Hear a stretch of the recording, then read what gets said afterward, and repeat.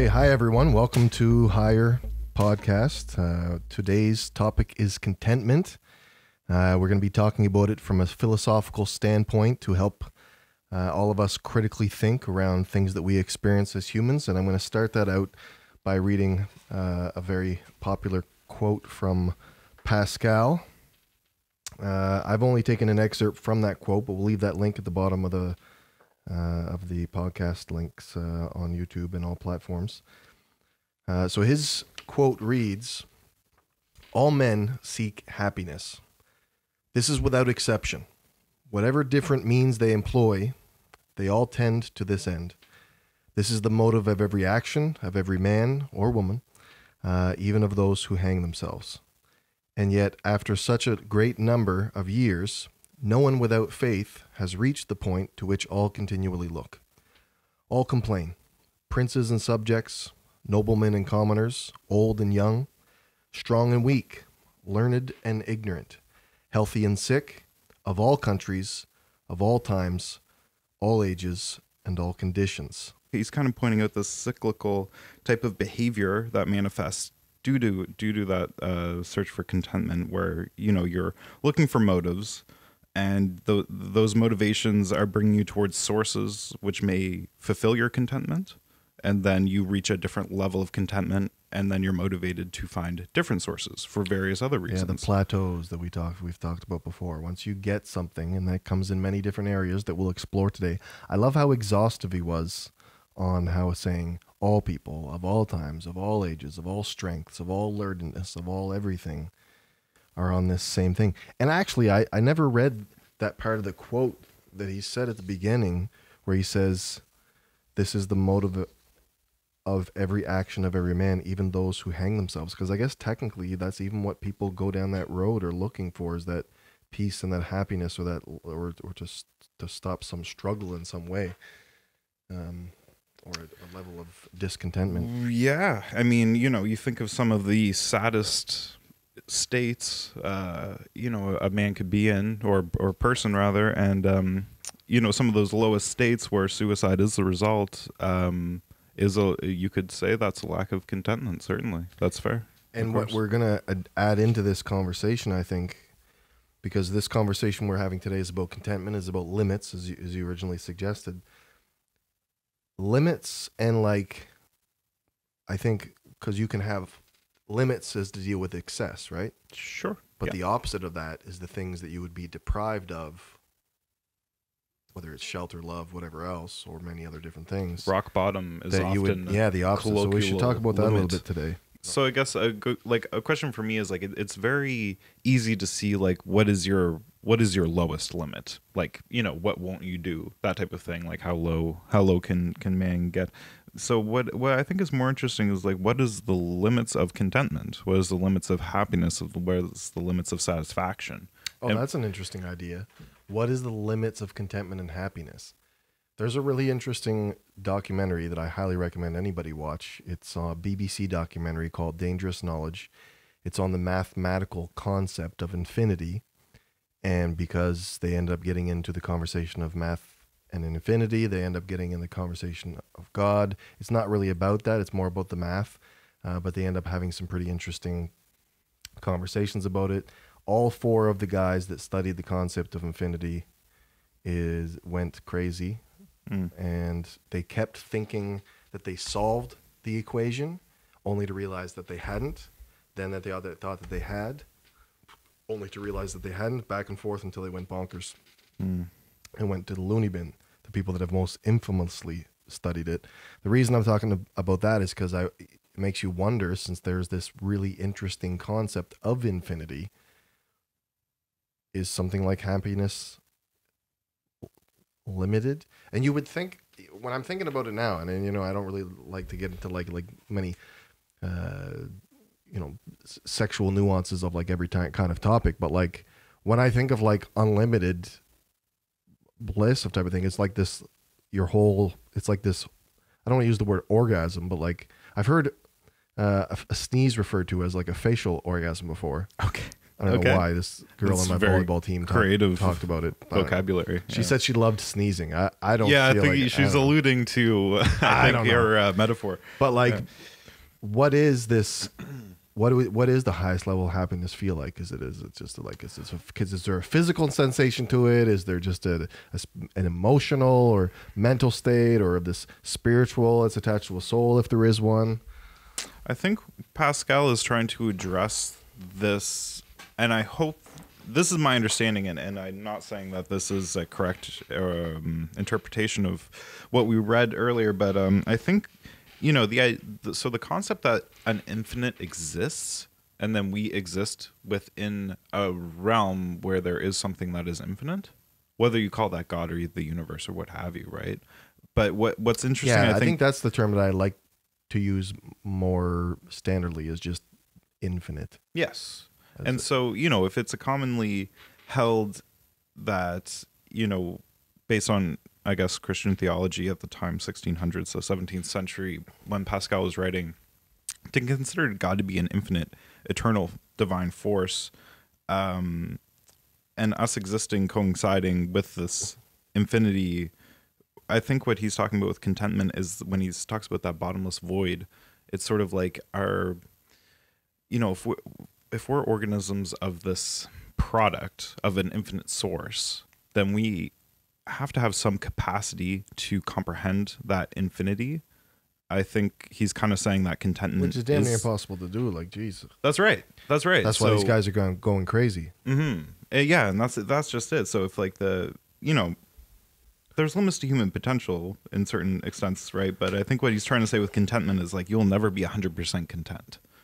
Yeah, and you know what's interesting about that is that's proven in the current Canadian consumer debt crisis. The average person spending 172% of their income, $1.72 for every dollar that's earned, meaning, and I've been it.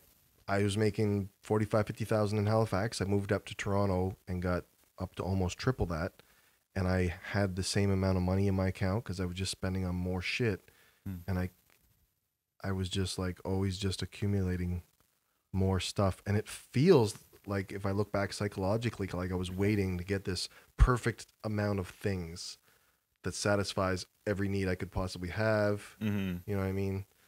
Now, And unfortunately, it's weird. I think the answer for Pascal is to, fill that void with God, like meet the infinite with the infinite. Like you have a bottomless pit, we'll put something infinite in it. Well, that's why it's cool when you watch some things that you can see on documentaries or YouTube or this, that, where people live in very impoverished places and they're living a very like basic, simple life, but they have a great, you know, they have aunts and uncles all around. It's a family gathering every dinner. They're all making the food like from scratch, and it may just be something very modest, but like they make it into something beautiful, and people living a very simple, good way of life where they're just loving and having little ways of creativity. There's a lot of great, beautiful things in simplicity. That's right. Yeah. And I think what scares people at large, or a population at large, is that simplicity negates growth. And if you don't have growth, you don't have progress. And you know, people are always trying to better themselves. Like people are always Well, it is a complicated balance. trying to improve, which makes sense because there's a lot of things that are going on, a lot of practices that we engage in that are not the best way to do things, or they're not, or they're actually inflicting damage or causing more harm than good. And because of, let's talk about something like that, and specifically in regards to that for a second. It's not always the best way. So I believe I always want to do things the most intelligent way. I don't care about my preference. I don't care about what makes me cozy. I want to do things the best way. However, sometimes, I don't think everything is subjective. Some things are obviously objective, but sometimes our perception of the best way can be skewed. For example, let's think of something like, I have no idea if this is accurate, but I'm just going to use what could be an example. okay. Say that there's like a tractor. This is a terrible example, so everybody's gonna be like, Go with what you know. It's just a bad Don't example. Be talking about tractors that have never been on a farm. I've been on farms, but this wouldn't actually apply because the tractor would actually do a better job. Nice. But something where something's automated in a way. Sure. But and it seems like it's easier and it's more efficient, but an old man would tell you, and he's not just being one of these stubborn old, whatever. Yeah. he's just saying this is the better way to do it by hand. Sure. It's Look at drastically better quality. Look at mass-produced clothing. When something's handmade and is of designer quality, and obviously you're paying for that quality, it's usually put together far better than something that's been stitched together on an assembly line, pumped out for $1.25. Yeah, and that could carry over to anything. It could carry over to. I'm just thinking of something that's automated. Soil, anything, anything like that. Yeah. So no, I hear you. I mean, like some of the best cars in the world are handmade. You know what I mean? They're not assembly line cars. When you start spending $1 million and shit like that, right? It's put together by a team of guys that know what they're doing. And it's like, goes back to that thing that I shared with you that was in that documentary on Netflix. I forget what it was called. The Jim Carrey's producer guy. Oh, yeah. Where he's interviews a guy and he's talking about how the misconception of if we're naked and cold in the woods, as any Neanderthal would be at the beginning of like some basic kind of human existence, if we're just given shelter and like some clothes and some warm drink and food, we're now very happy. Happy as a pig and shit. Yep, your objectives shift. Now you but can then move on to the other misconception is the more stuff I now have, the happier I will become. And that goes right into your postmodernism. Well, you know what? You kind of touched on that too when you're talking about, your income differentiation and your spending habits and things like that, because it is the thing. Like when you have more shit, you have more responsibilities. And in terms of money, it's like, the more that you're trying to balance, I guess at once, the more you're spreading out your reach, the more it costs to maintain that lifestyle or whatever it is. Oh, yeah. And that shit is crazy. But that's very similar, right? Like you can attain even wealth, right, to a successful extent where that doesn't not only breed contentment, but it also doesn't make your it doesn't make you richer, I guess, to make more money, right? It costs more to make more money. So I'm going to take us on. I'm going to go pause. So pause is when we want to just briefly interject. Could be a little bit of a tangent, but it's an interesting little something related to what the person just said. So you said lifestyle. Yeah. Maintaining a certain lifestyle. Yeah. Does it? And I don't have an opinion on this, for the record. We're exploring it. Does it make sense when somebody gets divorced that they should pay enough that that person continues to support the lifestyle that they lived? So if they lived a very lavish lifestyle, you have to continue to pay them to live lavish because that's what they deserve for having had time with you? I don't know. Sounds weird. This is, in my opinion, this is a super conditional, and I came from a divorced family. I don't know if you came super from a situational family. On each case, you mean? Yeah, well, so my approach to that would be situational in the sense that some people give up aspects or the entirety of their lifestyles to facilitate the lives of their successful partner. In those ones, I totally agree, and that if that's the case with them, that makes all the sense in the world. You spend they should be getting at least that, if not more, for what's going on. Well, especially if you. Well, okay, so hold on. Okay, I'm doing that thing I said earlier. I know you're skipping over yourself. And I'm like, wait a second. Yeah, that only matters to me as much. No, sorry. Okay, I'm saying that totally wrong. Because that's not my opinion either. It's more impactful with kids, is it not? Because if you're just somebody that's at home, then what have you given it up for? You just chilling?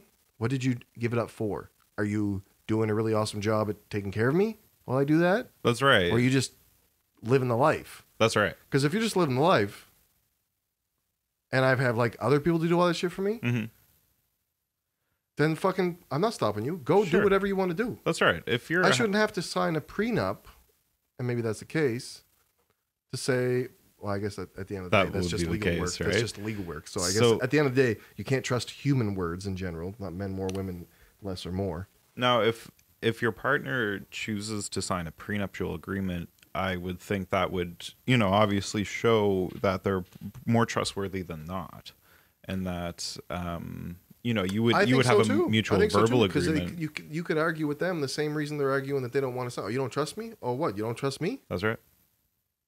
Yeah, and that's the thing too. Obviously, making a certain amount of money and being successful to a certain extent requires, you to protect yourself in various ways. Would you get a prenup? I wouldn't get married, so I wouldn't even get to that step because to have a contractual partnership with somebody, it's like, you know, I'd be nervous enough about going into business with just someone. doing like a common law type of thing for life, which actually is interesting. Like you could totally do that. Oh yeah, because they treat you actually. You know what? They treat you. Oh, you know what? No, you're fucked still. Because they treat you in the same way, bro. Yeah, if you the banks will treat you the same way. As soon as you live with somebody over a year, everybody treats you as if you're married. For sure. As if somebody. So it don't matter if you don't get married. Yeah. But so what are you gonna do? Every time you're with somebody for 11 months and 29 days, you're gonna be like, no, I'm gonna be like, this person. I'm about these contract life. I'm gonna tell them that this person's my roommate. When I file my taxes, I'm an individual citizen. Don't say that on radio. I've been filing my taxes for years, man. They don't need to know nothing. It's Canada. They would have to do a hell of an investigation on your Facebook. So don't be putting in this. I'm in a relationship with Facebook. Then nobody need to know that. No. And relationship is highly subjective anywhere, so never stand up in court. Even if that's right. Even if CRA plays this for the police. I used to hang out with my buddy way more than I'd hang out with my girlfriend. I don't know what that says, but that's the truth. It means you've got good, healthy relationships. Just that whole you have to maintain somebody's lifestyle I find interesting. But definitely... Yeah.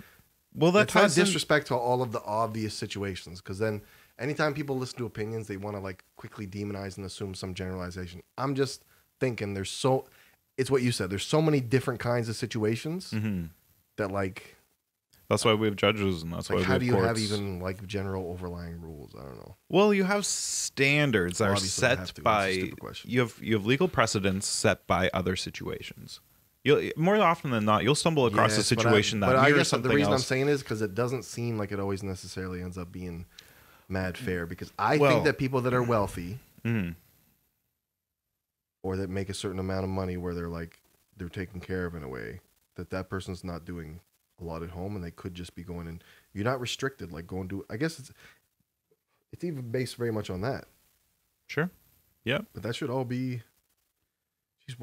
Relationships are so difficult, and that's all the bullshit we got to deal with before we even get into the legal and contractual stuff. That's what I'm saying. Just to getting along. Right. You would have to be the smartest motherfucker in the world and so confident in your relationship to sign a legal agreement with another individual like that. I can see that. Dude, you would have to have some fucking balls. I'm just saying, a lot of people get married. I don't think they really think about what they're doing. Here's the thing. I could see having that level of confidence in somebody because I've discovered that. I didn't think it was possible, but I did discover that it was possible to have that level of trust. However, that's only in somebody's current state. So as we've discussed before, would you ever kill someone? Would you ever get a DUI? Would you ever something extreme? And everybody wants to say immediately no, but nobody has a fucking clue what they can become. Unless you're in a situation. So if you get abducted by ISIS and they put you in a room where you're getting indoctrinated with all this weird shit, like you never have any idea what you can become if you're not attentive to your character. That's the punchline. So how does contentment work with that? So, you know, like how much does like self-awareness and intention and kind of just like willpower come into contentment? Because you touched on poverty earlier, and poverty is like what you were describing with the Maslow's hierarchy of needs, where you take care of these base needs: shelter, food, income, you know, enough resources to satisfy your base needs. A lot of people living in conditions of poverty often don't fulfill those needs yet. So like you pointed out, like they can have these levels of contentment that to the outsider seems misplaced. And I'm just like curious, like, where it's just like, you know, how much, even for Pascal, like how much is faith in God just a practice of willpower, right? And that fulfillment of just simply like feeling that, you know, affects your outlooks and affects your contentment, because ultimately contentment is just leading to your motivations, right? Like what's going to push you? Like, I'm not happy about my physicality, so I joined Kung Fu. You know, I'm not happy about, you know, some of my badder habits, so we've tried, you know, taking, you know, some chunks of time. Okay, well then this is maybe the perfect time. I was going to hold off on it, but this might be the perfect time to read this quote, because you're saying too many things that relate to it. It's a quote by Manly P. Hall. It's maybe paraphrased, I don't know. but I think I remember it pretty well. And it says, if you do not lead the mind, it will lead you. And it can only lead you in regards to what it knows and has experienced. Mm. And this, for me, you have to make everything about what you do and think and speak at all times. And certainly I am far from a victor in those areas. Okay. You have to be very attentive to those things, because you can only be led on, if you've only had, and that's what creates bad people, is that cyclical, that's all they know. Mm-hmm. You have to be so intentional about getting out of what you know, being able to have those conversations. And I'll quickly touch on the fact that anytime we've mentioned, and which has happened 2 or 3 times now in the conversation, anything on this podcast about God, all I can think about is all the people that would listen, that would struggle deep inside because they're atheist or they have whatever feelings about whatever. Having a conversation about this infinite character, it's in philosophy all over. You cannot avoid it. It doesn't mean we're trying to sell religion or anything else, but people shouldn't have like that block, that psychological block, where as soon as they hear that, it's such a deep struggle for people, and you have to be able to talk about it. Even if you don't like it, it has to be in the conversation in different kinds of ways. Yeah. Everything has to be in the conversation. No, I totally agree. And I'd really like to point out just quickly, like, how liberating it can feel. Like, I'm not a religious person. I'm not schooled in theology by any means, nor did I grow up in a religious household. I just think that, like, it is such a liberating feeling to talk about God and to address that. I think it's a liberating feeling to talk about all of the things that are the biggest, hardest, most interesting, all of those things that are the biggest to talk about. Oh, for sure. Everybody has an opinion about those things, tough topics. Everybody has an opinion about religion. Everybody has an opinion about money. But, you know, that doesn't come up all the time. Like, your common conversation doesn't have somebody making a statement about, like, what the impact of belief in God might have on them and things like that, right? It's interesting. Okay, so where we're going to bring this now, because it's limits, and this is an interesting topic we've gotten into, and then we'll take it into postmodernism after that. I bring up something really quick, because you were talking about... let me write this down before I forget, though. Is limits combo. Okay, go ahead. So the quote you just read, what was the gentleman's name? Manly P. Hall. Manly P. Hall. If you don't lead your mind, it can only lead you in what you already know. Right. And so what the brain already knows is a combination of both conscious and unconscious inputs, right? There's a writer, William S. Burroughs, for anybody who wants to look up. He did some Harvard lectures back in the 70s, and they're really great. It's about creative writing, the creative writing process. He's a prolific writer in and of it himself, and he created the beat poet movement and that kind of thing back in the 50s. So his theory on creativity is a good writer is always receptive in the sense of your sensual input. So keeping your eyes open. A good writer. Sensual? Yeah, in terms of your senses. Sensory, not sensual. Yeah, sorry. I'm feeling sensual. He's talking about sensory. And so, you know, he says things like, a good writer never looks at his feet. You're always looking up and around. Even if you're not consciously thinking about writing or thinking about being creative, your eyes are absorbing information. You're seeing a building with texture that, you know, if later... It's so different when you see a music video instead of just listening to music. Like, it's drastically different. Yeah, and the more stimulus your brain observes, the more complex your connections to information become. So, you know, for kids, they start with blocks and shapes, but eventually kids like looking at letters. Even if they can't read, they'll look at text because it's a very complex more organization. Yeah, cool. Super stimulating. I did not know that. Yeah, it's complex symbols ordered in a you know, a fashion and a metric and everything, and so they can it's very stimulating. I wonder if we're supposed to graduate up through our older through our years looking at different levels of complexity, because there's some amazing different kinds of complex geometric shapes. These, what are those things called nowadays? Those fractals?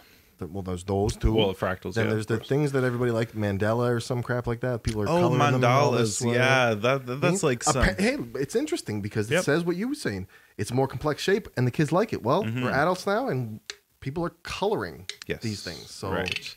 And well, I don't want to talk about the whole coloring book phase fad. That's like this whole, it's really this really sad way to commodify mental health insecurities without actually educating people on mental health at all. So it's like, color this book. It'll make you. It's a stress book. It's a depression coloring book. I thought you were unnecessarily hating when you just initially said something there. No. But then that was very, very no. Yeah, I could buy there's some problems with that because like people are. That's what I have a problem with. And I'm not going to name any names. A lot of these gurus out here, to be talking all this repackaged stuff, and they're not really helping people understand, and they're just giving them this temporary chicken soup for the soul. Yeah, and it doesn't last. If you've got money to publish thousands of copies of a fucking coloring book, take all that money and put it into the healthcare system. I don't want your fucking book. I want better, more accessible access for reasonable resources. Well, they can have those books in the healthcare center, but it can't. But that's not what they're doing. Right? They're just making. They're not solving the problem. They're just marking it up by 100 times. They're making money off the problem. Making mad money. So say it's like too expensive or it's not convenient for you to see a psychologist, and you're like, well, fuck, man, I'm really depressed, really anxious. Like dealing I'm gonna buy that book because it's like a placebo. Because I've only just given you something. Yep. And maybe there is some really cool stuff in there. Sure. But all you're gonna know is about coloring it. Right. That's right. Doesn't really give you any skill either. Well, to end my point here, not to give any dead air away or whatever. So William S. Burroughs, so he's advocating for this like constant unconscious input of stimulus, and that will help you later critically to pull up details and connections that you didn't consciously make. Your brain's doing that for you. So part of this thing about leading your brain is like you want to make sure to expose your brain to as much as possible. If it does lead you in moments where you're not in control, it's got to be the most well-informed leader it can be. If you want to take it in that way, right, as a separate agent. Oh, I like the way you put that. So, you know, the best we can hope for is to remain educated, to remain critical, to ask good questions, so that in those moments where we're not thinking, we're making better, more quality connections than we would if we were uninformed, uneducated. Maybe that sounds a little pompous, but I mean, like, no, read a book. It's good. It's just right? I'm starting to question the term educated and informed because like I talked to you the other night, you can be educated and informed on some dark, weird shit. For sure, not like healthy, not healthy to regularly exercise in your mind. People talk about that all the time. They go to prison, say you got picked up on like some menial criminal charge or what have you. You come out of there with a bunch of knowledge, you know, that maybe you otherwise would not want to have or have had exposure to, but you are now educated to be a better criminal. You know, that happens in circumstances. Obviously, there's variations, but yeah. Well, I guess that'll be a topic for another day. So take us into post-materialism. Yeah, right. So yeah, we were talking about poverty, and I was kind of on and off that a little bit. Materialism is generally just, you know, your concerns after your base needs are met. But here's a Britannica definition of post-materialism. It's a value orientation that emphasizes self-expression and quality of life over economic and physical security. It was coined by the American social scientist Ronald Inglehart. Read that for me again. Very smart guy. So yeah, again, post-materialism, the value orientation that emphasizes self-expression and quality of life over economic and physical security. Now, the reason us a little bit in simpler terms. Right. So yeah. So the reason why our value orientation is different from our your value base orientation, needs. meaning what? Our perception of value. Right. Yep. Okay. So what you work towards. Valuable. Yeah, what you work towards, right? So the idea is here that like that shifts because your base needs are met, because your physical security and economic security is met. So what they're saying here is that what is emphasized is self-expression and quality of life. Now, those are very subjective, right? And we're seeing like a lot of these issues come up in types of like policy concerns with gender neutrality, types of sexualized policies that post-materialism having to do with those things. Yeah, so post-materialism is like, so okay, think about it. It's just like you have a country that's so successful and such a high GDP that one of their greatest social strifes is like who can use what bathroom. Now you have another country that has like 0% GDP and they're living a tribal fucking lifestyle. You think they give a fuck who's like using what like, so these concerns are not met. It depends on where you are, right? Interesting. That's your value orientations. Now this is heavily based off of Maslow's hierarchy of needs, and so that's a good visual representation to show you like, you know, where the base of your triangle is your food insecurity and your housing and everything. And you can't build that pyramid unless you have that foundation. And so that's a nice, simple visual way to see this. What Engelhardt does is he takes Maslow's structure and he kind of adds to it. And he does talk about more of that self-expression and quality of life. And he fits that in there nicely. So, you know, it's just interesting with contentment. Like, you know, you think you would be happy with just a nice place to live, lots of food, plenty of resources, clean air, clean water, good environment.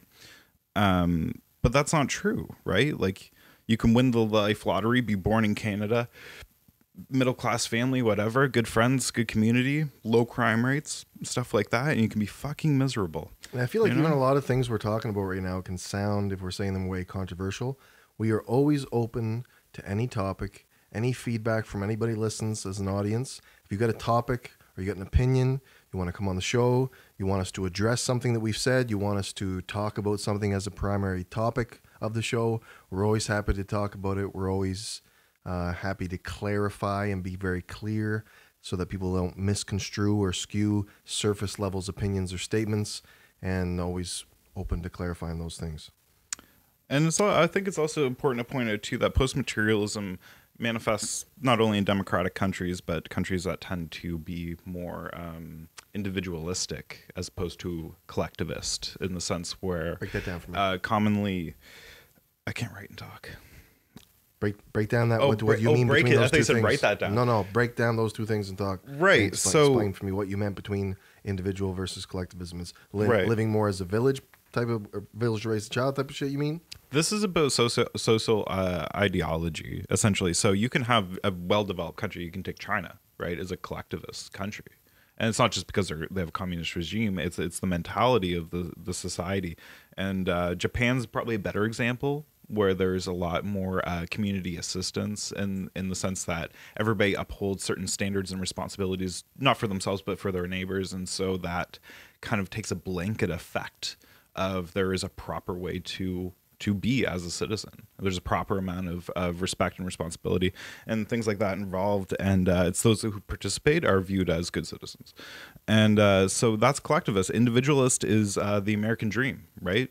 Come here, make as much money as you want, cut throats, do your best, be a baller, fucking fuck bitches, drive cars. Yeah, man, competition. Everybody's up for themselves as a sole survivor type thing. It's so crazy how our culture, even in like younger and urban culture, it's now like a cool thing to say that I fucked your bitch.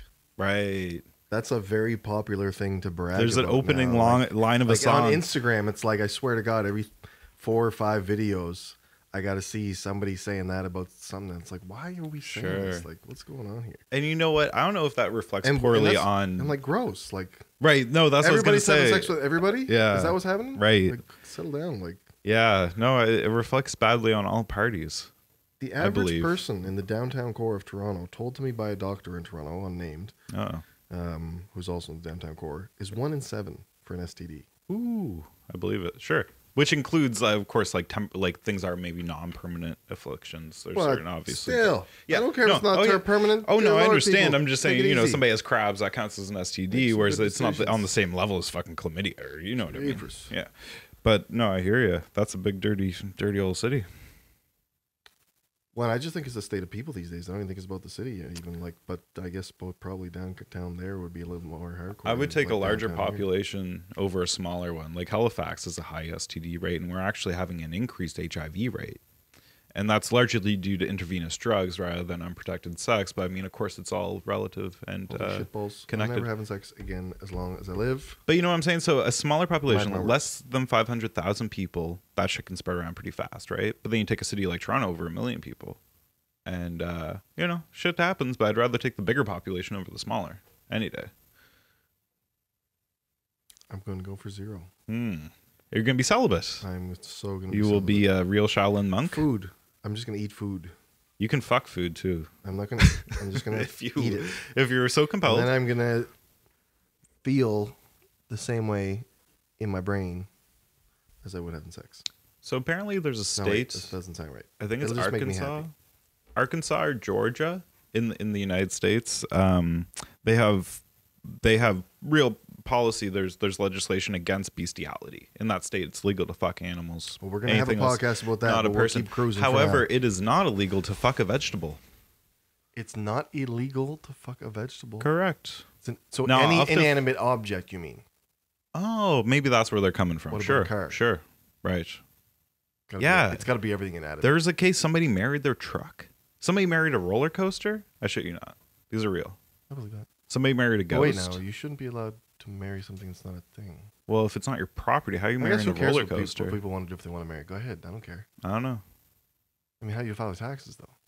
Right. That's what I'm saying. Don't get married. This is a whole other conversation. Don't get married. And that's what we'll do sometimes. Is once in a while, if we go on a good tangent, we'll just write that down as another topic. Another topic, another day. So for now, we're getting back into postmodernism or post-materialism. Post-materialism. Postmodernism was much earlier. And that's sort of like turn of the Industrial Revolution. And I don't want to get off topic here too much, but it is kind of related in the sense that these are both political theories or sociological lenses. And postmodernism is also this like really intriguing thing in terms of contentment, because World War I is called the Great War because nobody thought, even in the years following the war, that the world was ever going to be the same, and nobody thought that the world was ever going to be back to normal. That was a war that one of those. I don't feel like they should use the word great. Yeah, no, I mean, like, so many people died, and there's so much physical and peripheral devastation. The spillover from the conflict probably affects. Well, it most certainly affects politics today. Most certainly. Countries only exist because of that. Well, no, countries only exist because of that. That was a huge clusterfuck, is a huge power grab, and the victors rewrote the history. But so postmodernism comes out of that, where all of a sudden you have this heavily industrialized world. It's been completely changed. A huge amount of the population's been decimated. Cities are rebuilding. Countries are rebranding. Borders are being redrawn. And it's almost this post-apocalyptic reality where people are Israel like, got Israel? When did Israel get Israel? Israel became Israel in 1947. 46, 47. So that was after World War II, and there was a mass migration of Jews, especially from Russia, Orthodox Jews, and across Europe, of course, and they were displaced. Nobody wanted to have them. There's a big problem of what to do with a lot of these people, and Ben Gurion, the first prime minister of Israel, he established the state, and they fought very hard to maintain that territory. And after a lot of conflict with the Palestinians and stuff, they eventually established a state. And the Americans backed them up, not officially. I think the idea was they were covertly supplying them with weaponry and supplies and things like that. But it was probably one of the most incredible struggles of state establishment in recent history. We'll have to do a little bit of a study on that as well. Yeah, I'm really interested to get deep into that and see how far back that kind of stuff anybody goes. Wants to learn about the establishment of Israel in a historical fiction sense, read Leon Uris' Exodus. It's a fantastic novel. It's the first book that ever made me weep openly. For probably the first piece of artwork that ever made me weep openly. And anyway, no, it's a beautiful book. It's cool. It's historical. It makes you care about the characters. It's a great love story. It's a great action story. When you saw that nude picture of me that Banksy did, I'm pretty sure that you wept. What? I think you... Sorry, continue. I think you I'll always have those random...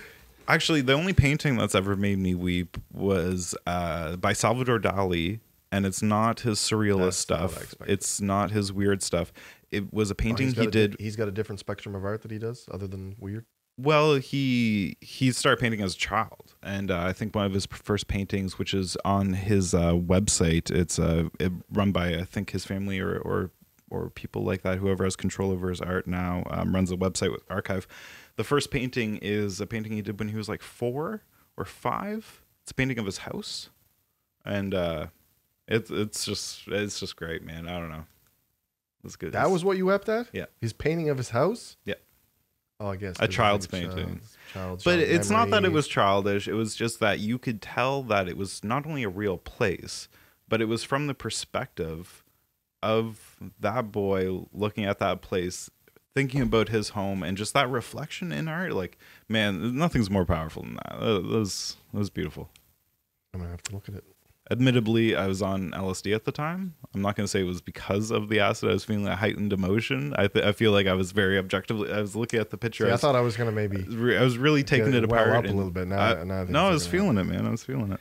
So back to the post-materialism, I wanted to just point out that we always, because you had said the other day when we were talking, we want to take care of ourselves before we take care of the planet. But the interesting thing about that is that we get well beyond that comfort place. Like, I'm technically living a life of luxury, just having this studio, this podcast equipment, anything that I have in here. This is like, we're living the life of luxury right now. Indoor heating. But yet we're always like trying to get to the next level. I got to buy a house. I got to do this. I got to do so much for myself and be so luxurious living myself before I mind anything.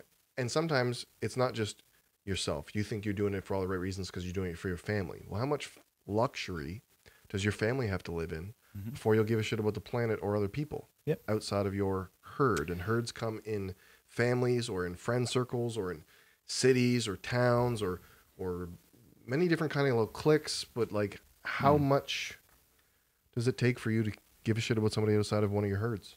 So the problem is that environmental impacts have become so damaging and have reached limits of such extremes that certain people can't afford to take care of themselves until they address environmental issues. And a lot of these environmental issues so the people that reap the most caused from us use it what we do in the 1%. Right. So yes, well, essentially that's it. So the people who we are. contribute the least to environmental damage are affected the most. And the poorer you are, generally, the closer your proximity is to nature. So the more that you rely directly on nature and your natural environment, it's awful, right? So you'll have a country that, like China, it's a manufacturing country, and they manufacture shit for everybody else in the world, right? It's big. Economically, they thrive. For sure. So they're pumping out all this CO2 in the air, right? And they're fucking up the atmosphere. Not just them, but they're a big contributor. And, who gets impacted the most by acid rain or sea level rise? Probably island communities that are underdeveloped or lesser developed, and contributing much less than the great state of China to these issues. And how are they supposed to solve them with a lower GDP, lower impact, smaller voice? So tell me, how does this type of thing relate to the issues that we have with Canadian first world versus the state that some Aboriginal communities are living in because of the way that we operate? Right. So, that is essentially racism and colonialism. So colonial mindsets. It's just crazy. He just kind of took all that and it was just one word, boom. Oh, for sure. Because really it's just like you're just treating people differently because of like what they look like and what they are. Yeah. Right. Countries can be invaded and taken, and leadership, which is so changed weird and that we do that. removed. Obviously, anybody can say that in general, but I mean, look at Stephen Harper's haircut. Mm-hmm. How are we treating him better than we're treating anybody else? Mm-hmm. That's right. Doesn't make any sense. For sure. Or why do prisoners? This is gonna sound fucked up, and I don't really mean it this way, but just to show some disparity, is like, why do prisoners in jail get 3 meals a day when there are native children starving, or when there's homeless people in the streets, like living in poverty? They should have all the people in prison doing work that benefits. Because trust me when I tell you, I know people have been in prison, and you're just chilling a lot of the time. For sure, because they can't make you work for no money with slavery. I think that they should make them do some work, or at least give them some good books, and not even work, but like not work like, here, go pound a rock with this giant hammer. No. I mean, what were they even doing back then? I don't even know. Breaking rocks. Yeah. But making railroads. They need to have a system where people are like, okay, we have all these problems. People in prisons, if you give them a structure of something they can contribute to bettering themselves and somebody else that's in need, whether it's somebody that's impoverished or somebody that's in whatever situation, a lot of the times they'll do a bang up job. They'll do a great job if you give them. And what else are they going to do with their time in there? Give them some opportunities to use the skills that they either have and haven't gotten enough opportunities to use, or that they could have if you give them any chance to develop them.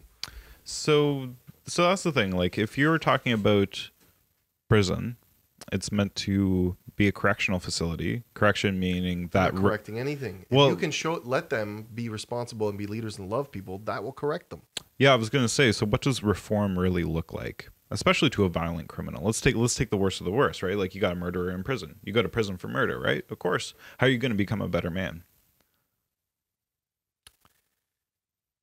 You from what I've witnessed and heard, you just have to be lucky enough to get a few good men around you that really understand and have some level of knowledge and insight and goodness and wisdom, and to yeah, people say opposites attract, but that's like, kind of bullshit, right? It's like minds meet like, and I think both contained environment, you've really got to be sure of yourself, and your actions have to express your certainties. You know, and so people will. That is something that you can take to the bank. That's some good information right there. Now you can all go to jail and just just be your best self. Good to go. Be your best self, brother. No worries. No, not that part. That's not helpful. Be Okay. your best self. That's like just live your best life. This corny new saying that the kids are saying. Sure. The one thing where you said, what did you say? Be certain of yourself and make sure all your actions show that. Yeah, that's being your best self. That's what. It's not the same thing. No, it's not the same thing. no. One works in prison. The other one sounds like the Brady Bunch. Yeah, just be your best life. Be your best self. Be your best self. That's guidance counselor advice. Let them know you're sure of yourself, and make sure they know you're sure of yourself in all your actions. Now, if your actions are reflecting your confidence and everything else, like, how great would it? But with a balance, because you can't have arrogance. That's what I mean. Nobody likes it. Arrogance strikes everybody. We can agree on this. Arrogance strikes everybody in a bad way. Even if you're not actually being arrogant and you're just speaking in a way, even in a joking tone. But that's the thing. Do you mind scaring away people who don't want to confront that? If I see a smart motherfucker and he's like, I'm a smart motherfucker, and he's telling me some smart fucking shit, it's like, I want to listen to that guy. I'm not going to be like, whoa, like, you're too much for me in this ego. It's like, I'm going to reap that. Okay, well, I'll say that, yes, I don't care if they're saying that if they have good stuff to back it up. Right. That won't deter me. It will immediately, I'll start by being like, come on. Like, yeah, don't be an asshole. Yeah. But, you know, but then you back it up with some shit. I'll be like, oh shit, son. Okay. You're the shit. Yeah. That's what I mean. So it's just like, I feel like, you know, but that's the thing. So if you're in that position, are you worried that your personality would put somebody off to the point where it's like they don't want to listen to what you have to say? And does that bother you? Because I feel like if somebody's like that and they don't really want to hear what you have to say and stuff, it's like, well, I'd rather just talk to somebody who is willing to get on my level. I feel like I really want to be convicted and just take the onus upon myself of strengthening the way with which I'm communicating so that people don't get easily whatever. But sometimes I just like to say silly things and have fun, like especially when I'm playing like sports and stuff. Like I don't know, but like, why can't you have fun with that? And just, I'm very obviously joking, but it's not always obvious to everyone. Like, fair enough, but you're not worried about talking some serious shit, and I'm so not. Like, I'm actually think I'm like terrible at the sport I might be playing at the time, and I'm just talking the shit because like just to make jokes. Like, right. I just don't want to see smart people making concessions strictly to just be understood by the masses. Like, you know, I don't want my opinions to be just digestible by 100% of people, right? Like, not all of them. You do want people to get on your level, right? And you kind of want to, you know, bring people up out of the mass. But there's people in history that have done it with the most simplistic, the highest type of thing that they're trying to convey in a very much a lowest kind of terms. That's true. Look at Jesus. I mean, those parables were dope. They took really great ideas. Forget the religious aspect and all that stuff that traumatizes people. Yeah. The shit that he said in the red words in the Bible, those parables were fucking dope. Well, that's what I'm saying. Like, dope. If Jesus was walking around or whatever and talking to people, it's like these people are experiencing knowledge. They're not having to sit down and read a book. Like, you know, it's happening. And fuck, I forgot where I was going with that. Fucking Jesus threw me off. So Sorry. Socrates. Actually, here, hold on. I'm gonna Yeah, no, we're right. So yeah, I was just saying, like, yeah, when he spoke, it was taken seriously, right? And he's just like a Jewish carpenter. Because it was conveyed in a non-judgmental, very humble, and a perfect example is when there's the adulteress and everybody in the city comes around. Do you remember that story? Mm-hmm. Everybody in the city comes around and they're all ready to stone her because they think that she's broken some rule, that's this greater sin than anything they've ever done, so that she needs to be in suffrage and be killed. And then all he says to them, which is authoritative, it's all those things, but it's nothing that's like offensive. All he said was, let the first of you without sin cast the first stone. That's right. And then it says that the older ones left first, knowing, because they were old enough to know that they could not proclaim to be someone without sin. Well, more experience. And then the younger ones slowly come into realization until nobody was left. That's right. And then he just said, change it. Don't do it anymore. Right. Don't just like learn from it. It's a man's nature to judge man, but the only one who can really judge is God. Or whatever this math or infinite force is. Like, but that's what I'm saying. So sometimes I just call it math. Right. It could be math. It's infinite. Like you're saying, it could just be logic. Yeah. Because if fries and gravy makes your body bad, it doesn't matter if you believe it's good. That's the science. It's still gonna could be a science of morality. Nobody right. knows. So that's an objective truth. Doesn't matter what you believe. That truth. And I believe there's probably universal objective truths. Yeah. It seems like pretty fairly obvious if you just look at how everything is math. I think there is the objectivity in math. Not to get too out there or whatever, but yeah, I think there is within our three dimensions. Once you get outside of that, the rules change, obviously. But I just thought it was important to point out that Jesus was not just a man. The idea of Jesus as a character and the reason why he's spoken of and everything else is because that is the manifestation of God as a man to experience human suffering. So that's take what it as what you will, right? Like that's the interesting part, though. Is you don't need to take it of anything religious, anything other, believe anything about him existing or him being whatever thing he's supposed to be. If you read that parable or any kind of some of the other parables he has, it's just good proverbs, just like Confucius or anything else, where it's like there's certain things you can read as like, this is obviously awesome to think like this, and it would elevate me to adhere to some of the mindsets. Yeah, as like a literary critic and as a historian in literature, it's always really fascinating to re-experience some of these biblical proverbs and texts, because once you don't approach it from a theological standpoint and you look at it purely objectively or academically, it becomes quickly apparent that a lot of these experiences are mental exercises. These are examples set in the day to teach you certain values and ethics and morals and practices and processes.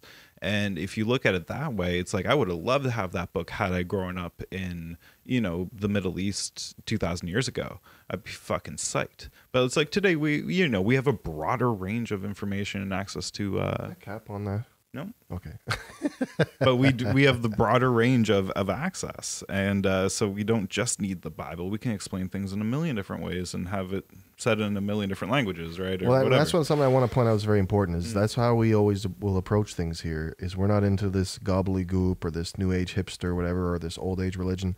We look at everything fairly in its context, scientifically, but not limiting ourselves to just the science that Stephen Hawking has discovered, because there's other sciences that existed during other times that we do not any longer have, and we're not going to blacklist as though that could exist. We can look at things in a serious way, in a serious scientific way, and try to look for whether it's empirical evidence or whatever else. That's right. Yeah, and on my part, I think the best I can contribute, because I don't have professional scientific background. I don't have the academic knowledge necessarily to contribute to any new revelations about any theories necessarily. So what I want to bring to discussions like that is obviously a mode of critical thinking. And I think that's what we want to encourage in our listeners as well, is that we're going to say things at certain points of time that, will change the way we think, or we may change the way we think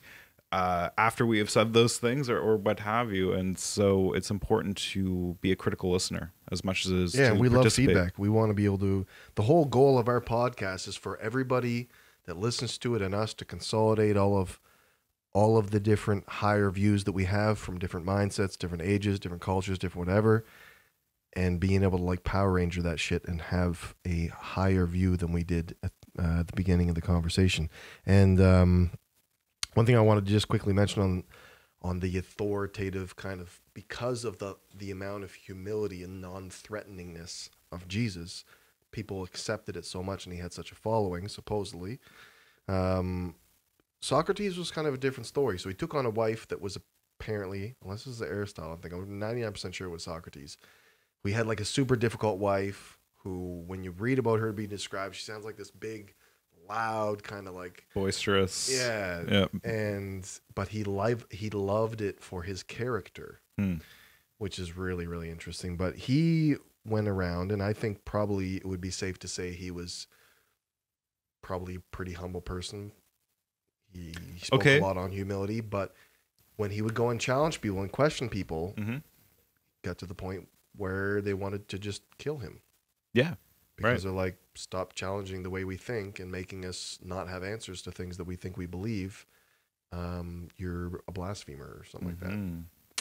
Yeah, and this isn't a figure I can speak to with a lot of authority at the moment, but yeah, Socrates was a very interesting guy, and I think he kind of approached the human experience in a very rational way, where he wasn't afraid to not only speak with confidence and explore things that people maybe weren't willing to explore publicly or openly or outside of the, courts and the higher social systems, but he was bringing a lot of that into his actions, like you're saying, the way he lived his life and everything. I think he tried to be a physical exemplar of what knowledge would look like manifest to a person, right? Like he tried to make everywhere his Acropolis, if you will. Yeah. And I think that's an interesting place to point out what we're trying to do with the podcast is like, we want to be a Socrates and we want to use the Socratic method of asking all of the kinds of best questions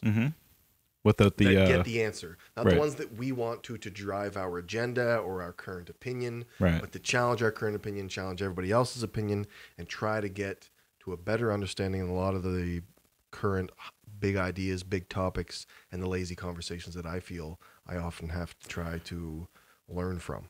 Right. And remember too, like Socrates' format of education was the open concept, right? Like it was the marketplace. Like he learned where people were.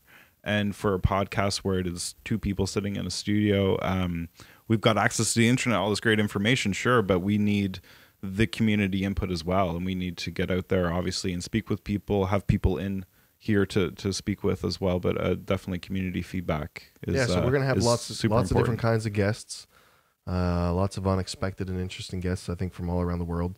And we always want to hear from people. Everyone can email us at higherpodcast@gmail.com. And I think the other thing we want to do along with the Socratic method, though, is exactly what we discussed, in the last few days, which is having an approach that we're not condemning anyone. And then we'll just quickly point out there's two different kinds of judging. There's judging and using discretion, where if you're stuck in the middle of the desert late at night and it's a thunderstorm and lightning and there's miles and miles and miles in each direction, right, you can't walk anywhere anytime soon, and there's two people that pull up in two different vehicles. One guy's like this, he's a big man, he's a hairy guy. I don't know if that makes somebody scary. Who knows? We'll have a conversation. No, say you're a young woman and say there's a car with a big man, or there's one with like an old lady and she's got a kitten and church music Perfect. Playing. That's using judgment and discernment. We have to be able to judge each other's opinions in order to have can I come up with a question, or am I buying into what you're saying? Because all the questions I'm asking, you're answering in a way that makes sense to me. Right. And it's discretion, right? Because like say a senior citizen pulls up, she's a crazy cat lady or what have you, whatever the character archetype is, and then the big badass biker guy rolls up. I'm probably going with the big badass guy only because I know how some, seniors tend to drive at the speed limit, below the speed limit at times. But at the same I want to get where I'm going. But here's what's interesting. That's still, regardless of who you choose, you're still using the discretion that I'm talking about. Discernment. Maybe you want to go with the biker guy because it's scary and it looks like there's in the thunderstorm. There's like you gotta get the fuck out of there. You want to go. Houses all around. Yeah. Or it's a bad neighborhood. You need some protection. I'd rather go with the big guy. That's right. right. Gonna get me killed. She's gonna be driving all slow. Oh sure. Unprotected. She's gonna stop at the first guy. I'm gonna be trying to stomp on the gas. Mm-hmm. Yeah. Okay. Oh, it's a mess. Good point. Either way, discretion and judgment is not the same as condemnation and ill feelings towards judging somebody's opinion. So we never judge anybody's opinion. Tell us all your opinions.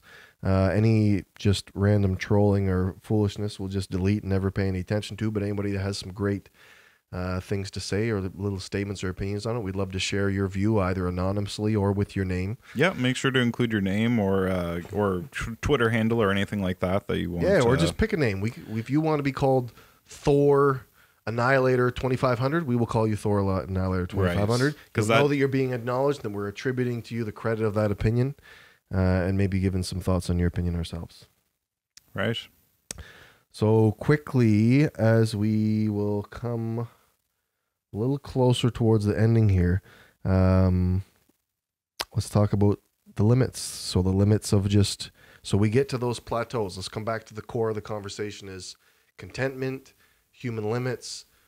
We get plateaus, whether we're doing it with food or sex. I think sex is one of those ones that's like it's really common for and that's why 50 Shades of Grey exists, because now people feel that they need to have this perfect scenario and anything below that is not freaky enough or is not indulgent enough or is not satisfying enough for them. And we need to start doing crazy things. Where do you stop? Because everybody's looking at me right now. Oh, go ahead, do your thing. Whatever floats your boat, blah, blah, blah. But no, you will have a limit somewhere. Right. And we could get into the details, but anybody that comes on this show or emails in, everybody's got their limits. Mm-hmm.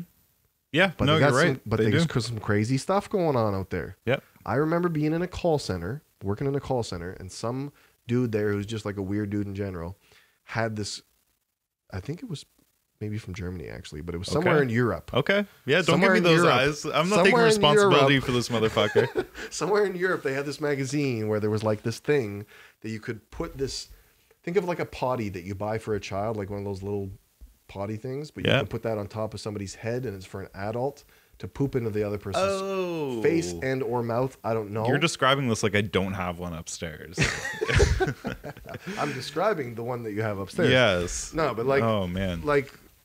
And I just remember that would caused so many questions in my brain when he showed me that. And I only looked at the cover because I'm very protective, as I've told you about. I don't want any images in my head that I don't want in my head to be exercised. Sure. So I don't want any flashbacks of anything I never wanted to see. You don't want some trauma, some PTSD. That's why I don't even like watching overly gory stuff in movies and stuff. Yeah. I don't want to think about intestines falling on somebody's body when I'm trying to eat spaghetti. Have you ever seen any violence, any extreme violence or anything like that? In real life? Yeah. I wouldn't say extreme violence. Yeah. No. Okay. I wouldn't say extreme violence. Yeah. But it depends what your perception of extreme violence is. Well, I mean, maybe because I'm thinking of some crazy Texas Chainsaw Massacre type of shit. Right. That's what I'm looking for. I'm who has seen that though? Also, some people have witnessed car accidents, some brutal. There's some brutal car accidents. Yeah, true. No, I've never seen some crazy shit like that. Thankfully. Sure. Yeah. Yeah, I mean, what people who do experience a lot of violence say is that you build that tolerance. Of course, these are things that traumatize you. I know. Okay, so there's a good example, though. Is do you want to build a tolerance to that? I do. I do in the sense that it's just everybody's going to experience violence at some point in their life. Okay, that's fair. That's fair what you're saying right now. But then we have to ask a question. Again, I don't have an opinion. We're going down that road just right now and navigating on the spot. Unlimited violence? No, of course not. Of course not. Yeah, there's limits for sure. Because at some point it becomes damaging, right? Yeah, and definitely. then even if you were to say yes to that, Mm-hmm. and you said, yes, I want a glimpse into everything so that I can know the greatest heights and subterranean, or Mm-hmm. if you want to call it, Mm-hmm. of the human condition, Yeah. the human nature, the human state. But then even then, you have to have a limit to what you intake. I don't even know that having any of it's good, but think about the worst kind of thing. The worst kind of thing you can imagine. We won't even say any of what it is. Just whatever's the worst thing any person can imagine listening to this. Would you want to see a freeze frame of that at all, even for a quarter second? And if you did, how much could you handle before it has an impact? Right. And are you willing to look at it knowing that there's an impact that you may not know, a cause and effect that may end up causing that image to go into your head in a way or in a time or in a frequency that is something that you would not be keen on? So this brings to mind a lot of like Holocaust memorial stuff. So, you know, when you go to visit a concentration camp, obviously it's modern day. It is not as this it is why was. context is so important, because when you go give a little thing like that and then you just say like, this is why it reminds me of concentration camp, you got to give a long contextual explanation. Yes, okay, so I'm explaining. So the deal with Holocaust Memorial when you go to a concentration camp is they show you, they try to reflect the conditions in a way that protects the viewer, right? So they're not recreating it like it's a fucking haunted house, right? You go there, it's very clean, everything's, you know, very well preserved for the sake of the memorial. But you know, they do film, or they screen the Allied footage of when they liberated these camps, and it isn't about just sitting there and watching all this crazy, incredible footage, right? It's awful. It's not about just like sitting there and watching the whole thing. It's just about getting a glimpse of like what a pile of like emaciated corpses looks like. That's like over the roof of the fucking shack. So they give you an idea, but they don't go into they don't zoom in on the. Oh no, they've screened the whole footage, but it's your discretion if you want to see it all or not. And that's the thing. It's just like, I've been exposed to extreme violence personally, and I've been, have had family members. Things like, I don't know, geez, man, like.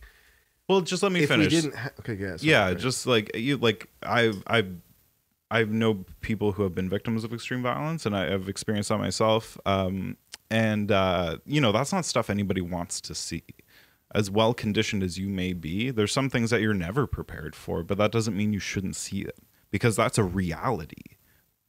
You know what I mean? And what's important with Holocaust Memorial is to have this cause and effect approach, where it's like, if this is never going to happen again, then don't fucking forget about it. Like, look at what had happened. And be honest with that truth. I want to ask you about this then, because you get me on a whole different philosophical tip here. And especially confused me when you said that last statement. Or not confused me, but just has me like asking a lot of questions. So everybody in the world wants to have this, oh, why does bad things happen? Oh, this, why can't we just all get along? World peace. So if there's world peace, do you still want to remember those things? And if you're remembering those things, are you not keeping the potentiality of that alive? What's the conditions of peace? I don't know. But just let's assume this utopia. Do you want to keep those alive? Do you want to keep those memories alive? Yeah, because first of all, utopia can never exist, and you do want to keep those things alive. No, don't be that guy. No, in this situation, in this question, it's a utopia. Yeah. Right now, we've reached a state where everybody's getting along. There's no more racism. There's no more wars. Yep. Do you keep the memories of those things around? For sure. Why? Because you're now putting it back out there, and maybe there's this. Pay attention for a second. Maybe not pay attention, but like follow. I got you. There's always going to be this draw to things like, I could go, well, that's why people send notes to serial murderers. It's not because they really understand this person and they see something beautiful in them they want to explore, which would be great, or bring out the best in them. It's because they have this weird fetish with this thing. Yep. That's right. So like fascism, somebody for would example, become fetishized by this. Oh, I want to make a big body of dead corpses. That would be cool. But they never knew about it. And this is interesting because it goes back to the kind of conversation of Adam and Eve type of biting into that knowledge of evil. Do we need to have that, or should we not have it? And not.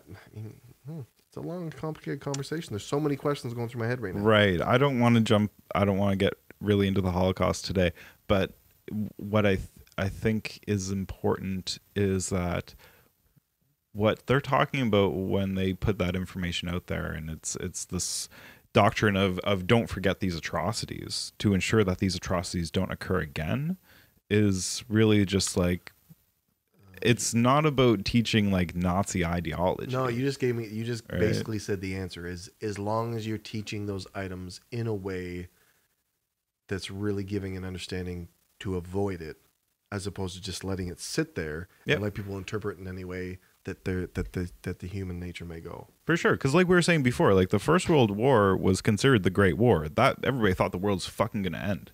And then, it's not, it's like, what, 25 years later, something like that, you have another world war. That shit existed in a time and place that is so fucking alien to us today. It's really hard to wrap your head around. And so it is important to perpetuate that history and to let it be known, because it's really easy for, 9 million people to be forgotten. Okay, so I want to jump on this real quick. This makes sense. If there's vital information, we want to pass it on. Mm-hmm. So right. why is Lessons. it that if that simple precept is so easy for us to understand as humans, Mm-hmm. and we see so amazing things that people have built in the past, I hate to go down this ancient aliens, pyramids road for a second, but like, if pyramids exist, or all these amazing things and all of history that we see, they wrote things down to us in different versions, whether some of them seem religious or some of them are just like weird Sumerian text, or whether those things esoteric are. It's beyond my comprehension how these types of things aren't a great interest to many people, because people wrote down some things just to write shit down, but that's more of like a 2018 type of thing, like going online and just trolling on Instagram. Yeah, people aren't going and trolling on a tablet with a chisel, like, because it takes craftsmanship. Yeah, like there's not even think about takes that, like skill. the craftsmanship that goes into it. Like, why are we not interested in reading these antiquity texts that people passed forward for a reason? And that's why I was determined to find out so badly, where was the original place that people started leaving us texts behind, which seemingly, as far back as I can get to find, is the Emerald Tablets, Hermes Trismegistus. I'd love to know if anybody can tell me anything that's supposed to be before that, but why don't people want to know about these things? We want contentment through some weird, random things that we'll just accept from somebody that tells us, or some physical thing that we want to buy, and we won't put in the work to figure out where is the good information that exists in the universe and what is actually going to grant me authentic contentment. I think it's society can become a victim of amnesia in a certain way. Certain events happen, certain world orders change, information's controlled, distributed differently. New world order. Well, yeah, but you look at the rise of Christianity, right? How was that information that had been passed on for hundreds or more thousands of years before Christianity distributed and taught and talked about? And then Christianity takes a lot of these precepts, repackages it, puts it into a different structure and format, and creates this new educational system based on, how they've interpreted that information. Okay, but here's something interesting I have conceived as possible by listening to some of these antiquity texts recently, is these enlightened beings like this Hermes Trismegistus or whoever else was after him, and potentially somebody like a Jesus, were these enlightened beings that were able to reincarnate without experiencing death. So it says in the Emerald Tablets. That's right. Yeah, for sure. He says not by death, but by willing it. And I don't know, I forget what the rest of the explanation was, but they were able to then pass into a new life and take over that same role of enlightenment passing on in the new life. So it seems like it could have been what you said, or a million other things, repackaging, or a million other versions, or it could have also been, and I'm not leaning towards this, just one of the many, but an interesting one to think about, is that same type of being or energy coming in a new form to give the new era that same kind of message. Here's an interesting question for you. So what's a modern day death ritual? How do people symbolically kill themselves in order to gain new knowledge? So if you were a modern day contemporary scientist, you want to lift that veil of Isis, you want to like see that real untapped like power of nature. How would you ascend above your current state? I feel like ayahuasca is how people are doing that, right? Like, I don't know. Do you need something like that? I think people do. I think people do because they don't know how to do that themselves. I would say maybe because of how much we've been brainwashed and kind of incapacitated from using our full extent of our faculties, that might be something that would be necessary to kind of try to remove everything from like all the bullshit from in front of you. I would totally do it. For sure. Like, so now, it sounds pretty intense, and I didn't enjoy drugs when I experimented with a couple in high school because they just seemed like it was just I don't like not having, like, I feel like the control, and plus like something like acid or things like this, like these last for several hours. You're gonna like sit there and wait it out? No. Right. So okay, so like in ancient Egypt, they don't know this 100%, but because of the sonic resonance within the Great Pyramid of Giza, in the King's Chamber, it's an echo chamber, and that's the way it's built with several tiers of ceiling. I did not know what the echo thing. Didn't they mummify their dogs and shit? Cats. Whatever. Yeah. Oh, cats, really? Okay, man, fuck you. Dude, cats. You gotta get on board with cats. I'm gonna make you into a cat person. Cats don't care about you, and their pee smells or should like they? Satan. Dude, you think cats Satan smell farts. bad? Fucking dogs. Cats clean themselves, at least. Dogs clean themselves constantly, just the same way, licking themselves. They're nasty. Nah, man, dogs are dirty. They eat their own shit. Don't make me get all Pulp Fiction on this. No. It's okay. I don't know. I don't want to believe they eat their own shit, but I remember as a child seeing a dog dig up frozen shit and eat it. Dogs and me and my brothers shit? laughed so hard that my little brother ended up puking, and he still was laughing so hard. You know why dogs do that too? Is to show subservience. That's not a good reason to do that. No, dogs are fucked, and they got fucked up psychology, and they're really weird and emotional, and I'm not into it. It's a lot of fucking work. Okay, this is a different podcast, but we're definitely coming back to this. Yeah, and I'm very interested to know. Good. Cats versus dogs. A lot of people hating you on you right now. I know. A lot of people hating on me because I hate cats. So fuck cats. I'm he says fuck dogs. Yes. And we want to know your opinion about cats, dogs. Yes, please. Send us we your can opinions. all agree that cat pee is Satan farts, though, right? It's not the best. I feel like the best is what you're going with on that. If I'm gonna get pissed on, it's not the best is what you're going with. If I'm gonna get pissed on by an animal, a cat is it's the last one on Earth, as opposed to an elephant. I do not want to get pissed on by an elephant because an elephant pee will just rinse off and it won't be stinky. Okay, to be continued, my friend. To be continued. Indeed. All right, here at Higherpodcast, we pay for our SoCan license so we can play any music we want in the world. We're not going to be playing much of anything from North America anytime soon. Big track coming up with Teni the Entertainer. I highly recommend everybody follow her on Instagram. Anytime she sings, no music, just straight, perfect melodies, perfect voice all the time. Big up Nigeria. Gonna play a big song from her here called Fake Jersey, which I guess has to do with something. I don't know. I guess there's a lot of fake jerseys being sold in the streets of Nigeria. So if you need a good fake jersey, hop over to Nigeria. If you need big tune, Teni the Entertainer. Wow, wow. Ooh, yeah. Dr. Dolor Entertainment. One more of it, Daddy. From my head, Jimmy. Timba binu my fake Gucci. Go there, call anybody. One more of it, Daddy. From my head, Jimmy. Timba binu my fake Gucci. Go there, call anybody. Ooh, yeah. I go to Nike website. They say the jersey don't sell out, yeah.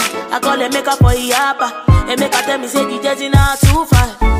I say hey, make her give me 1.5. And make her say no madam, I go give you for 2K, yo yo. I say hey, make her oh no. One more fake jersey, no more hey Jimmy. Tima binu ma wa fake Gucci. Could I go anybody? One more fake jersey, show my hey Jimmy. Tima binu ma wa fake Gucci. Could I go anybody? I remember 98. Police escort the goal. I remember 94. Oh yeah. You give me head the ball. I can't come and kill myself. I can't come and go and die. Waiting the Gucci stuff. Waiting the thing. I know we forget we need you. I know we forget you. I know we forget I'm you. I know we forget to go down. One more fake jersey, from my head Jimmy. Timba binu ma wa fake Gucci. Go there call anybody. One more fake jersey, from my head Jimmy. Timba binu ma wa fake Gucci. Go there call anybody. Yeah, you are here. One day you go make us proud. I know say you go make us proud. One day you go make us proud. Kelechi, one day you go make us proud. I know say you go make us proud. One day you go make us proud. I know we forget we need you. I know we forget yakin you. I know we forget Amakaji. I know we forget to go down. One more fake jersey, from my head Jimmy. Timba binu ma wa fake Gucci. Go there call anybody. One more fake jersey, from my head Jimmy. Timba binu ma wa fake Gucci. Go there call anybody.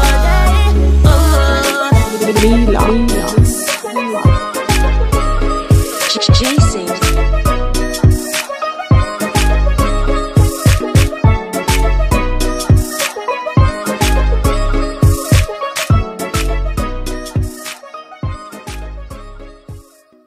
Yeah, so next podcast, we're going to be talking about an extension of this conversation, which is just talking about being more mindful of time, being more mindful of micro decisions, and not the micro decisions that are whispers in your ear that are just the foolishness that we grew up around. We need to reach out into all the new places around us, people, friends, make new friends. Don't just get stuck in the circumstances and the lottery that you're born into, and the people that you go to high school with, and the family that you're born into. Go out and have as many conversations as possible. Start to extract the good information and apply it in ways that are actually going to make you content. And the next conversation is going to be about just getting into a little bit more of the limits of how much we indulge, the opposite side of the human aspect, which is when we're depraved of a lot of these good, basic, simple things. We can have everything in the world physically in materialism and have none of the most basic needs. You can have the shelter. Sure, you got a huge shelter, but you don't have some of the other crucial aspects that make a shelter have any meaning to begin with. So we're going to talk about those types of things. We're going to talk about valuing time and each micro decision as being much more important than we currently take them. And sometimes I very much want to point out that we're making macro decisions that we think are micro. We think that this is just a small decision that we're making, but that decision is actually having a huge impact on our life. Whether it's having the extra drink or a million different things. We'll get into that another time, but we'll shut it down for now. We thank everybody for listening that did, and go ahead again and email us any thoughts on Facebook. You can message us there through direct message or higherpodcast@gmail.com.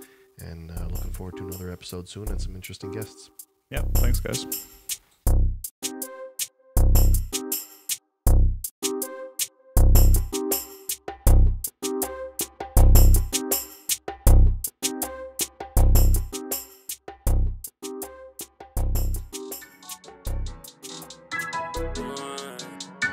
Mole. I was against that. No gentleman alive. Fabia Mensah. I do some things I don't remember. My boys make ready for whatever. Make them know they should be forever. They should be forever. Fabia Mensah. Only girl I vote for my brothers. My boys make ready for whatever. Make them know they should be forever. They should be forever. Same and them, no new friends. They want niggas around me. Them day my back every day. They feed me when I'm hungry. I know we selling, I know it. Them no like we karaoke. Hypocrites, them say we bad, but we know the what them cause I know it. To make we live a life, the same shit till we die. Try to make I do my thing, oh, massage me. Fabia Mensah. I do some things I don't remember. My boys make ready for whatever. Make them know they should be forever. They should be forever. Fabia Mensah. Only girl I vote for my brothers. My boys make ready for whatever. Make them know they should be forever. They should be forever. Okay, damn, anybody say trap it, all day long, yeah, pop it, Charlie look sharp, don't slack it, yeah, cash it, oh, crash it on some girl. Then the any president, people they criticize, we forget them, we they see haters like on the radio station. You know what I mean? FM, we be the one money chop, that be the life, we know we stop. Always we ready for whatever, we know they fear nobody, we the fear only God. So we they do things to what we they like do. Rich shit, bro, I don't go lie you. One guy and one step, when you go to cry, we don't go mind you. Say, baby, I'm a I do some things I don't remember. My boys get ready for whatever. They can know this should be forever. This should be forever. Fabia Mensah. Only girl I vote for my brothers. My boys get ready for whatever. Make them know they should be forever. They should be forever. See my mouth no go talk. If my eyes never see, then they won't give me trouble. Nothing for here be for free. We they worry, and someone can't share anymore. Then they won't give me trouble. But they had me long teeth, Fabia Mensah.